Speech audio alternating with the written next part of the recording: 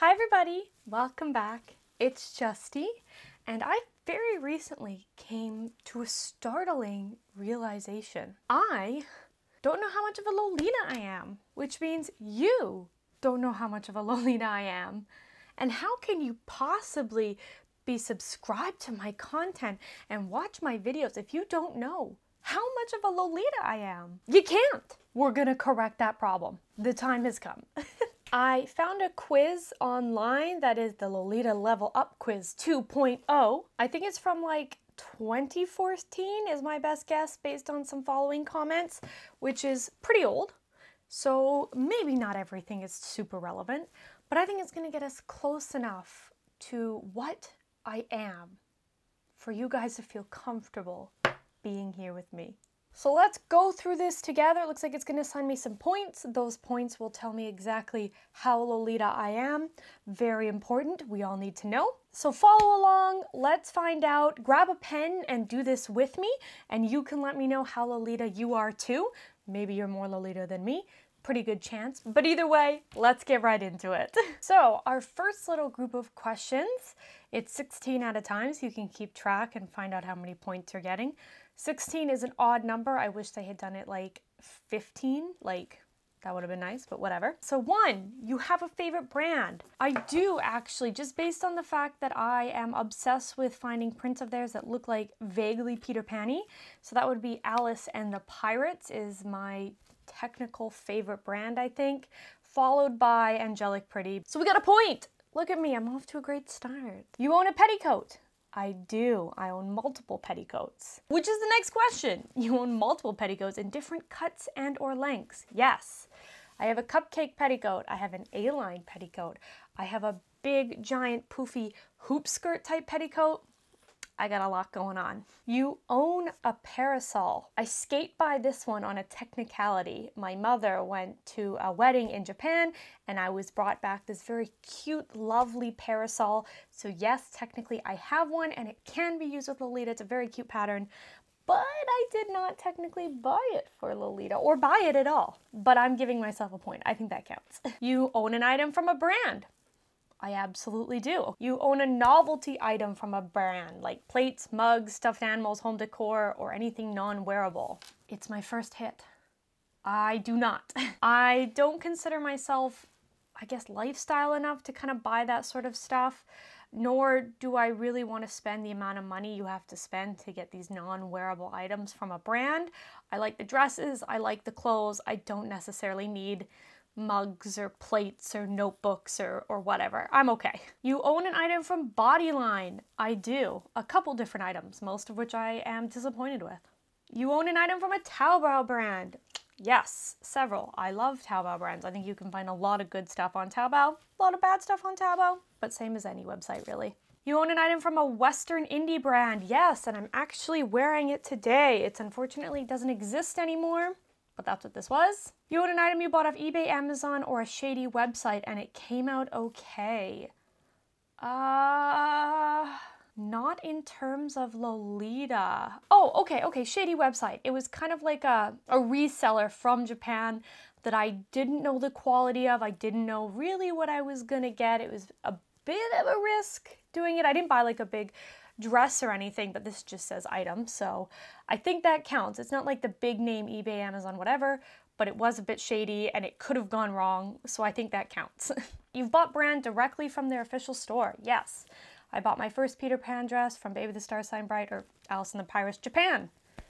You've bought a lucky pack. Also, yes, my very first dress came in a lucky pack because it was also going to give me a couple matching things and I thought that was super useful. You bought an item in reserve. I don't know what that means. Like I reserved an item, like it was a pre-order type thing.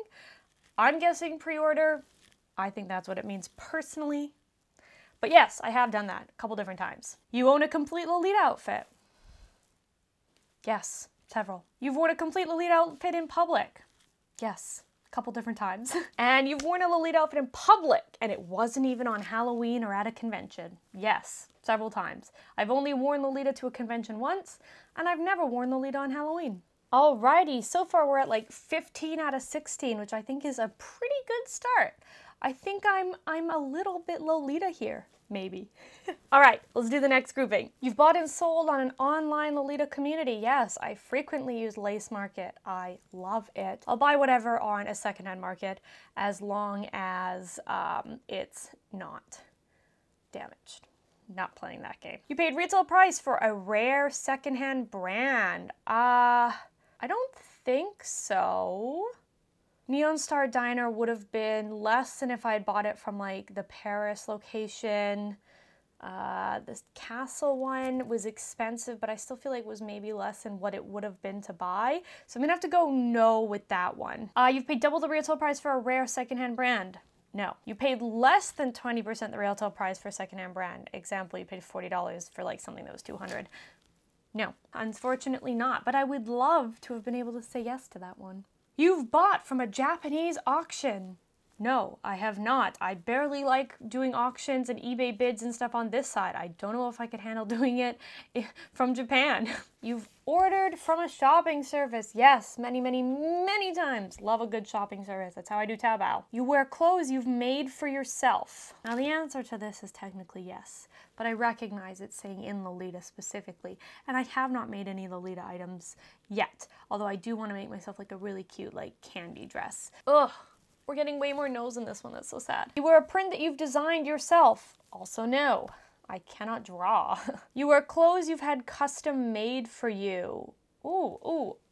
Does that count like giving sizes? No, I feel like that's like ordering something to be made for you. So I'm gonna have to say also no. Have had brand pieces altered to fit your size or style? Nope. I'm very lucky that I haven't had to do that just yet. Although my Alice and the Pirates Peter Pan dress is like this close. You've been wearing Lolita for over a year. Yes. You've been wearing Lolita for over 5 years. No, but at the end of this year, it will be 5 years. You've been wearing Lolita for over a decade. Sadly not. You have enough Lolita outfits to wear a new one every day for a week. Yes, I could definitely accomplish a week. You have enough Lolita outfits to wear a new one every day for a month. I'm gonna have to go with no. I got quite a few different dresses, but not everything has a full cord yet, and I just feel like that would be pushing it. So we'll have to say no, sadly. You've converted an interested friend to Lolita. I feel like I should get double points for this one because I've done that quite a few times actually, but I'll be fair. I'll give myself the 1 point. But yes, I have done that. Practically everyone in this household. We only got 5 in that last one. That's so sad. Clearly I need to do more Lolita things. It's okay though. We got more to go. We're gonna get more points. We're gonna do great. I know it. You wear brand with your normal wardrobe. I do not. You don't have a normal wardrobe because you only wear Lolita. No, absolutely not. I love wearing just regular comfy clothes sometimes, and I am never giving up fandom, printed, related, whatever, t-shirts. Live in those. You know how to hand wash your Lolita clothes. Yes, I do know how. I just don't want to. You know how to wash a wig. Also, yes. Thanks to cosplay more than anything else, but I do know how to wash a wig. You've worn a wig, circle lenses, or false eyelashes. Correct. I'm literally in a wig right now. You've worn a wig, circle lenses, and false eyelashes all at once. Not with Lolita. I decided very early on that I don't feel I need to have big round eyes to do Lolita. I totally respect people who do. I think it looks very cute, but I really suffer when I'm putting those in. Regular contacts are bad enough. So I haven't worn all 3. I've just done wig and false lashes, but clearly I don't get the point because I needed all 3. You own a pair of rocking horse shoes. I do not. I feel like I'd fall off them. I gotta be honest with you guys. Heels are hard enough for me. You own a pair of tea party shoes. I do. They're not like a brand name tea party shoes, but they're tea party shoes. You own a purse shaped like something ridiculous. Not so much. I feel like a heart. Although, I do have a bag that is Captain America's bag meant specifically for Lolita. And I feel like in context that is a little ridiculous because when you think of Lolita, you don't necessarily associate right away with Captain America. So I'm counting it. Captain America's shield bag counts. You own an old school rectangle headdress. No, I don't particularly care for those. I also have never tried one, but I just don't think I'd look good in them on my head shape, so no. You own a bonnet. Also no. Don't care for those. You own Lolita roomwear or pajamas. Nope. It's the cords or nothing, baby. You own a Lolita item that was released this past year. Yes, absolutely. You own a Lolita item that was released over 6 years ago. Oh God, okay. We're gonna need to do a bit of research here. Hold up, hold up.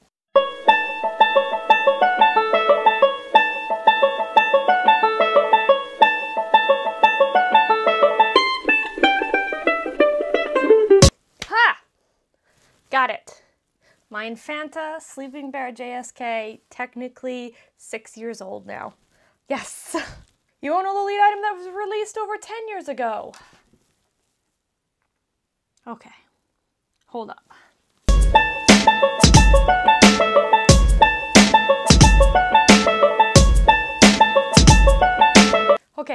Okay. I'm super shocked that I got this one too. It's amazing how many dresses are just like unknown release dates. So maybe I've got more than one. Who knows? Doesn't matter. My dress that has been out for 10 years is the Bodyline Antique Clock OP. Not like my favorite dress, but it counts for this, so we're taking it. Okay, and the last question in this series is, you own every item released in a favorite print/series? No, I very rarely get the whole set. Also, I'm never on time enough to like order the whole set. I'm always buying things secondhand or blah, blah, blah, whatever.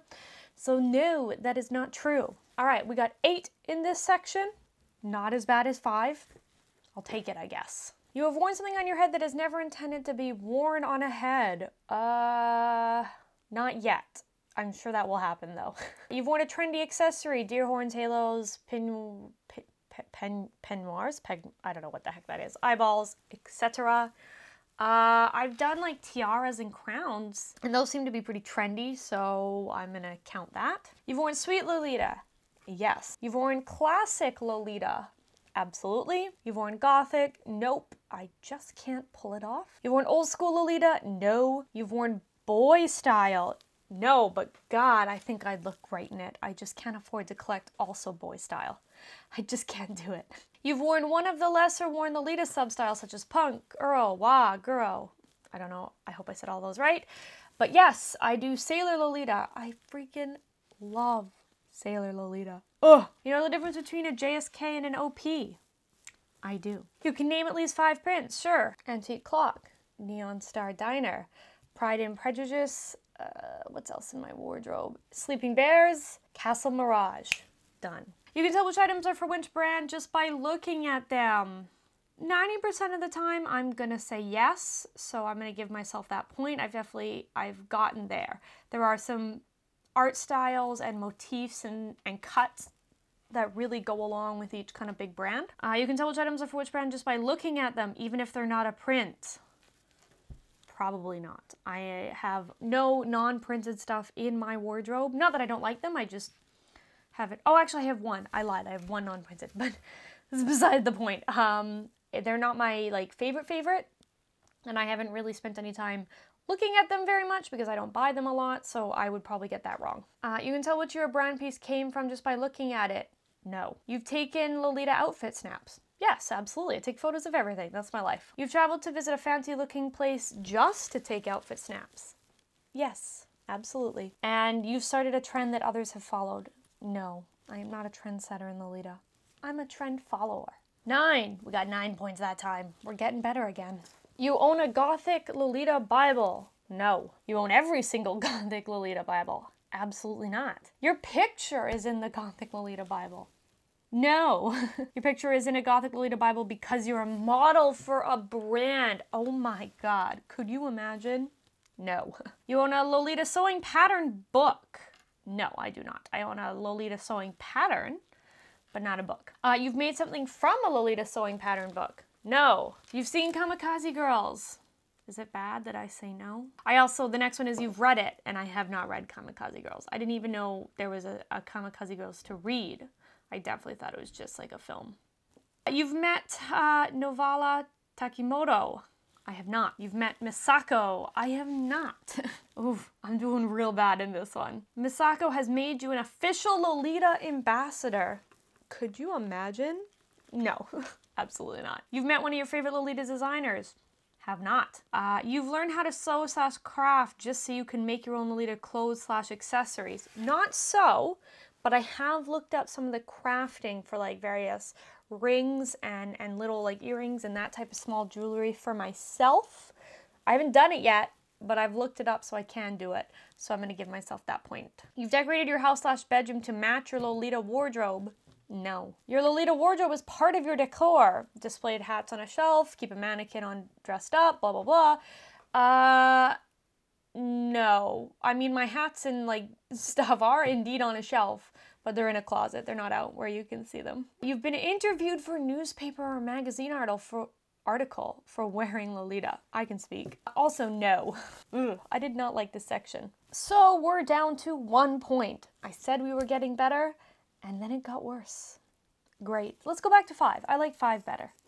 You've made friends through Lolita. Yes, I have. I have a couple lovely friends because of it.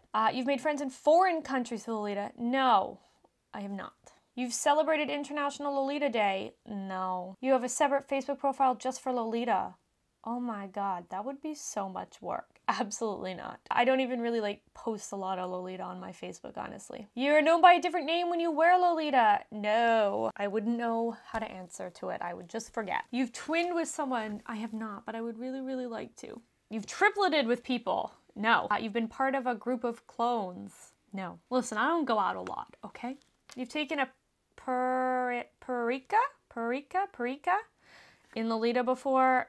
Considering I don't even know what that is, probably not, but I think it's those cute little like photo booth type things, which I have not done. And I do not have a Parika app on my phone, which is the next question. No to both of those. You had to explain what you were wearing to a stranger. Yes. Yes, I have. You've been called a princess by small children. Also true. I really, really like that. Old ladies have complimented you and remarked on how nice it is to see young people dress nicely. Yeah, like not in those exact words, but the same general concept, so I'll give myself that point. You've been called Bo Peep. Yes. You've been asked if you were in a play. Yes. And you've been asked what you were cosplaying as or compared to an anime character. No, actually I haven't. I have not been referred to in cosplay. Okay, that's 6. We're peaking up again. Nice. You're a member of online Lolita communities. Yes. You're active in online Lolita communities. Less so these days, so I'm gonna have to give myself no. You're a mod in an online Lolita community. Absolutely not. You're a mod in an online community of over 1,000 members. No. God, I would not want to be in charge of that. That's too much responsibility for this idiot. You've attended a meetup. Yes. You've attended a tea party meetup. No, I went to tea with a friend, but it definitely wasn't a meetup. You've attended a brand-sponsored tea party. Nope. Although I now own enough brand that I could. You've traveled multiple hours to attend a meetup. No, luckily none of them have been that far. You've hosted a meetup. No. You've hosted over 6 meetups. Oh God, even more no. You've hosted a meetup with over 20 attendees. No. Stop it. I haven't hosted anything. We get the point. You've been to a Lolita swap meet. Yes, that was like one of my first, actually I think like 2nd Lolita meetups. It's pretty cool. You've attended a large-scale Lolita event or convention. Nope, it was just a regular convention and I wore Lolita to it. It was not specific for Lolita. You've been on staff at a large-scale Lolita event or convention. No, I don't think I'd ever want to be convention staff. I think I'd lose my mind. You've been to a Lolita panel at a convention. No. You've hosted your own panel at a convention. No, not for Lolita. All right, we're back down to 3 from that one. These last groups are really hitting me hard. All right, we're in the last group of 16. This is it, guys. We made it. You've seen a Lolita fashion show, not in person, which I feel like is what they're counting. I feel like a YouTube video of it doesn't count. You've modeled in a Lolita fashion show. God, no. I am not graceful enough. I'd be just like clumping down the runway. You've seen a brand fashion show. No. You've modeled in a brand fashion show. Stop asking if I've modeled. I haven't. I'm an idiot. You own your own Lolita clothes or accessory line. Nope. No, no, no. Not talented enough for any of that. You've hosted your own brand fashion show. No. You visited a Lolita shop. Sadly not. I would really like to one day though. Go to San Francisco. That'd be cool. You traveled to another country just to buy from Lolita shops. No. But I would. You own and run your own Lolita shop. Isn't that the same as like kind of a brand? But no, I do not. Or I guess you could own a shop and have different brands in it. Okay, that's fair. Yeah. You're friends with a brand shop girl. No. You are a brand shop girl.